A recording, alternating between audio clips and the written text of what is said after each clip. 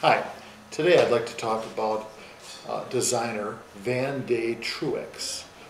I just finished reading a book about him, and they said he was the man who defined 20th century taste.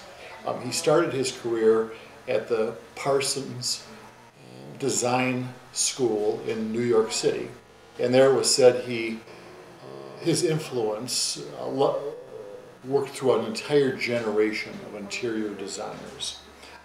After that, he went to work for Tiffany and Company in the year 1957. At that time, Tiffany was floundering.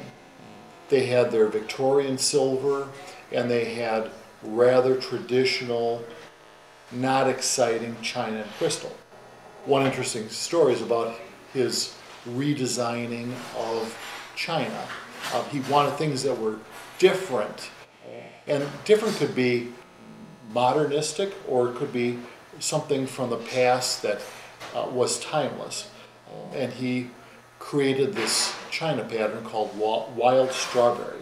At that time, the Wedgwood Company was creating all of Tiffany's china, and they thought it would be a terrible failure.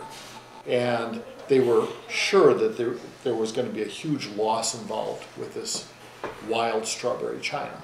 So they told Tiffany that they needed an extremely large order, and that Tiffany was going to be responsible for paying for the order, whether it sold or not. When they told Van de Truex the size of the order, he exclaimed, "Well, that's not nearly enough.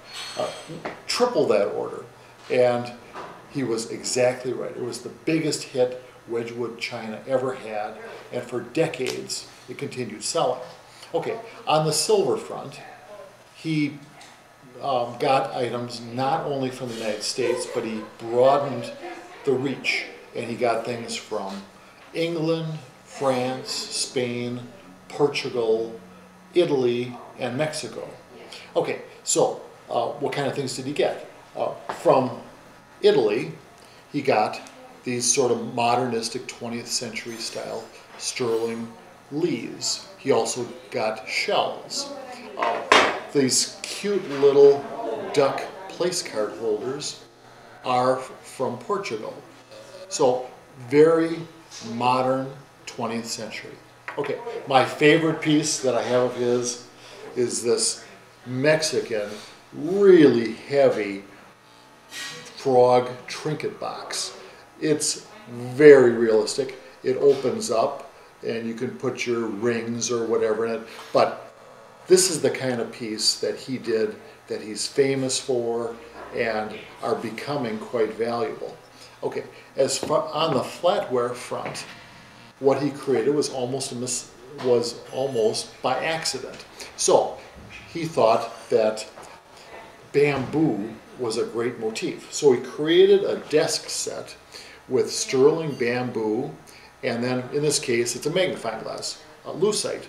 Pretty interesting design. It was a huge success.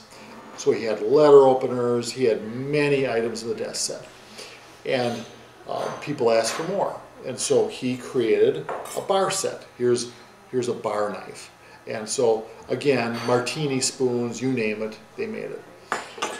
And then Tiffany had no intention of creating a flatware pattern, but there was such an outcry from the customer saying, "We want more pieces," that they created the Bamboo by Tiffany sterling flatware pattern. They went even further than that. They created dinner plates, candlesticks, little calendars, you name it. I even saw a bamboo straight razor, and a safety razor.